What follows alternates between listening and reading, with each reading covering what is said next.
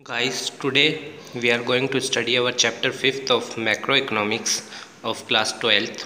So, our first definition is barter system. Refers to the system in which goods and services are exchanged with goods and services. जब इस दुनिया में पैसा नहीं था तो लोग क्या करते थे, किसी से सामान लेते थे और उसको सामान दे देते थे। जैसे मान लो आपको जूते चाहिए पर आपके पास गेहूँ है तो आपने उस पर्सन को गेहूँ दे दी और उससे जूते ले लिए। मनी उस टाइम एग्जिस्ट नहीं करती थी, उसको हम बोलते हैं बार्टर सिस्टम। अच्छा, इसमें समस्याएं थी इसलिए तो हमें मनी को लाना पड़ा। तो आइए उन समस्याओं को पढ़ते हैं। Lack of double coincidence of want. पहले तो इसका मतलब ये है कि जो आपको चाहिए ज़रूरी नहीं है कि सामने वाले के पास वो हो, या जो सामने वाले को चाहिए वो आपके पास हो। जैसे मान लो आपके पास वीट है, ठीक है, और आपको शूज़ चाहिए, तो आप ऐसे पर्सन को ढूंढना पड़ेगा पहले तो जिसके पास शूज़ हों। चलो मान लो ऐसे पर्सन को आपने ढूंढ भी लिया कि जिसके पास शूज़ है, पर क्या ये ज़रूरी है कि उसे शूज़ के बदले वीट चाहिए? क्या पता उसे क्लॉथ चाहिए हो। तो ये एक समस्या थी इसमें, lack of double coincidence of want. दूसरी समस्या, lack of common measure of value. अब वो आपकी वीट की कीमत कैसे लगाए कि भाई क्या रुपये किलो है या क्या है, क्योंकि पैसा तो है नहीं, और आप उसके शूज़ की कीमत कैसे लगाएं, ये समस्या। Lack of standard of deferred payment. इसका मतलब मान लो पैसे का, अगर पैसा होता है तो हम फ्यूचर में भी पेमेंट कर देते हैं। जैसे मान लो दुकान पे गए और कुछ लिया और उधार ले लिया और उसको दे दिया 5 दिन बाद। पर बार्टर सिस्टम में ये नहीं हो सकता था। जैसे आपके पास फल है, अब आप उसको फलों को कितने दिन अपने पास रखेंगे, क्योंकि डिफर्ड पेमेंट तो वो तो ख़राब हो जाएंगे। पर मनी को आप रख सकते हैं, आप मनी को स्टोर भी कर सकते हैं। Lack of store of value. Money तो स्टोर की जा सकती है पर क्या सामान स्टोर किया जा सकता है? सब्जियां हैं आपके पास और आपको कपड़े चाहिए, पर सब्जियां क्या आप स्टोर करके रख सकते हैं कई दिन तक? नहीं। तो इसलिए ये भी एक समस्या थी बार्टर सिस्टम, इसीलिए हम मनी लेके आए। अब मनी क्या होता है? मनी रेफर्स टू एनीथिंग, कोई भी वो वस्तु या चीज़ जो हर किसी के द्वारा एक्सेप्ट हो, accepted as medium of exchange. कुछ दिया कुछ लिया, उस रूप में हर किसी के द्वारा एक्सेप्ट हो। मेजर्स ऑफ वैल्यू, और हर चीज़ की मतलब किसी भी चीज़ की कीमत लगाने में वो हमारी मदद करे। स्टोर ऑफ वैल्यू, जिसे इकट्ठा भी किया जा सके। एंड मीन्स ऑफ, और जिसके ज़रिए डिफर्ड पेमेंट भी की जा सके फ्यूचर में, उसको हम बोलते हैं पैसा। तो पैसा वो चीज़ है जो सबके द्वारा एक्सेप्ट है, पहली चीज़। दूसरी चीज़, जिसे स्टोर किया जा सके। तीसरी चीज़, जो कीमत लगाने में मदद करे। चौथी चीज़, जिससे हम फ्यूचर में पेमेंट कर सकें, वो चीज़ पैसा है। मनी सप्लाई, तो पूरे देश में जो लोगों के पास एक पर्टिकुलर टाइम पे पैसा है उसको मनी सप्लाई बोलते हैं। Total volume of money hold by public at particular point of time, ठीक है। मनी सप्लाई क्या है? Stock concept. मैंने फर्स्ट वीडियो में बताया था चैप्टर फर्स्ट में, स्टॉक वो चीज़ें होती है जो पर्टिकुलर टाइम पे मेज़र किया जाता है। मनी सप्लाई भी पर्टिकुलर टाइम पे मेज़र किया जाता है। याद रखना, ये बोर्ड एग्जाम से इंपॉर्टेंट क्वेश्चन है कि मनी सप्लाई स्टॉक कंसेप्ट है या फ्लो कंसेप्ट। फ्लो कंसेप्ट में चीज़ें टाइम टू टाइम मेज़र होती हैं। तो money supply, total volume of money hold by public at particular point of time. आइए अब आप मनी सप्लाई को मापेंगे कैसे, मेज़र कैसे करेंगे? तो इसको हम 4 होते हैं तरीके, M1, M2, M3, M4। तो आइए हम सबसे पहले पढ़ते हैं M1, और ये हमारी हाई पावर्ड मनी भी है M1। Currency and coins with public, जितना पूरे देश में जनता के पास नोट हैं और सिक्के हैं, प्लस जो उनका पैसा बैंक में पड़ा है, वो पैसा जो वो किसी भी टाइम निकाल सकें। डिमांड डिपॉजिट वो पैसा होता है जो आप किसी भी टाइम बैंक से निकाल सकते हैं। तो currency and coins with public plus demand deposit with commercial bank, plus जो अदर डिपॉजिट्स आरबीआई के पास हैं। अदर डिपॉजिट्स में कौन कौन से आ जाते हैं?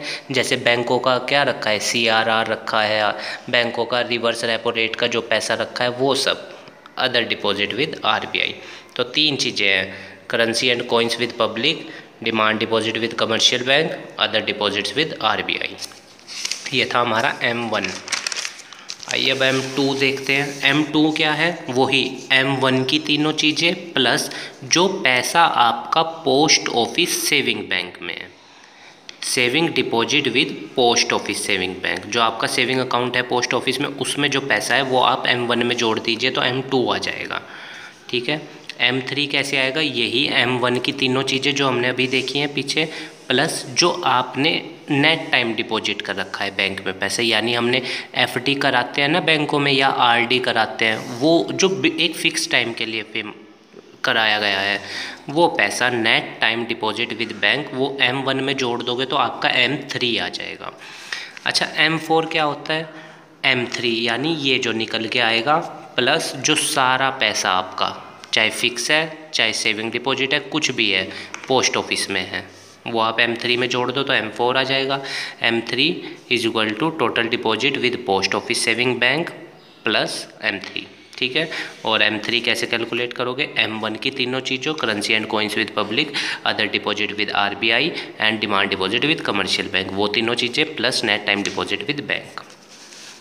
डिमांड डिपॉजिट क्या होता है? रेफर्स टू द अमाउंट, वो पैसा which can be withdrawn from bank any time, वो पैसा जो आप बैंक से किसी भी टाइम निकाल सकते हैं, उसको हम क्या बोलते हैं?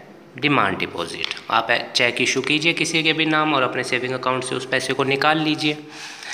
अच्छा, फंक्शंस ऑफ मनी, तो अभी हमने मनी की डेफिनेशन पढ़ी, पीछे मनी सप्लाई भी पढ़ा। मनी काम क्या करता है? तो इसके दो फंक्शंस होते हैं, एक प्राइमरी फंक्शंस जो वो करता ही करता है, एक सेकेंडरी फंक्शंस जो ऑप्शनल होते हैं। प्राइमरी फंक्शन क्या है? Medium of exchange. हमें पता है मनी को आप मीडियम ऑफ एक्सचेंज के तौर पे यूज कर सकते हैं। ठीक है, सामान दिया पैसा लिया, या सामान लिया पैसा दिया। मनी हमारी मदद करती है किसी भी चीज़ की वैल्यू को मेज़र करने में। जैसे मान लो आप पार्ले जी लेने गए, अब पार्ले जी का रेट कैसे तय हुआ? मनी ने हेल्प करा ना कि भाई ये सामान 5 रुपये का है, तो measure of value. Secondary function जो ऑप्शनल होते हैं, प्राइमरी जो करते ही करते हैं, सेकेंडरी ऑप्शनल। आप पैसे को इकट्ठा भी करके रख सकते हैं, घर में रखिए, बैंक में रखिए, अपनी जेब में रखिए, तो money can be store. Barter system में ये समस्या थी कि वहाँ चीज़ें स्टोर नहीं हो सकती थी। Standard of deferred payment, money के ज़रिए आप स्टैंडर्ड ऑफ डिफर्ड पेमेंट भी कर सकते हैं। मैं आज सामान ले आया उधार और मैंने 5 दिन बाद पैसा दे दिया, तो क्या हुआ? Standard of deferred payment. ठीक है। अच्छा, एक क्वेश्चन ये भी आता है कि मीडियम ऑफ एक्सचेंज में क्या हर मनी एक्सेप्ट हो जाएगी? समझने की कोशिश कीजिए। जैसे मान लो आप इंडिया में रह रहे हैं, तो क्या आप यहाँ पे अमेरिकन डॉलर एक्सेप्ट कर लोगे? आप दुकान पे जाओगे और उसे कहोगे कि ले भाई ये मेरे को सामान दे दे और ये अमेरिकन डॉलर ले ले, वो नहीं लेगा, क्योंकि वो तो सिर्फ इंडियन रुपी लेगा। ऐसा क्यों? देखिए, वही मनी आपके देश में चलेगी जो आपकी गवर्नमेंट के द्वारा लीगल टेंडर होगा। आपको याद होगा 9 नवंबर को जब हमारे प्राइम मिनिस्टर नरेंद्र मोदी ने 500 और 1000 के नोटों को डिमोनेटाइज़ किया था, मतलब कि परिवर्तित किया था। तो उसमें क्या किया था उन्होंने? जब उनकी स्पीच अनाउंस हो रही थी तो उन्होंने कहा कि 500 और 1000 के नोट अब से लीगल टेंडर नहीं रहेंगे, मीन टू से कि वो कहीं भी एक्सेप्टेबल इंडिया के अंदर नहीं होंगे। तो याद रखना, मनी भी वही देश के अंदर चलेगी जो आपकी देश की गवर्नमेंट ने लीगल टेंडर के रूप में अप्रूव की गई है। इस चैप्टर में हमारे पास इतना ही था। आप संदीप गर्ग की बुक में से इसके MCQ, ट्रू फॉल्स और NCERT बेस्ड क्वेश्चन कर लीजिएगा। बहुत अच्छा प्रैक्टिस सेट उसने दे रखा है उस किताब में। और अगला चैप्टर जो हमारा होगा वो होगा हमारा banking, commercial banks and the central bank. उम्मीद है गाइज आपको ये चैप्टर समझ आया होगा। मेरे काम को सपोर्ट करने के लिए वीडियो को लाइक कीजिएगा, शेयर कीजिएगा और अपने दोस्तों के साथ भी इस वीडियो को शेयर कीजिए और मेरे चैनल को भी सब्सक्राइब कर दीजिएगा। और अगर आपकी कोई भी क्वेरी है इस चैप्टर से रिलेटेड, आप वो कमेंट बॉक्स में कर दीजिएगा, मैं उसका पॉसिबली आंसर देने की पूरी कोशिश करूँगा। धन्यवाद गाइज।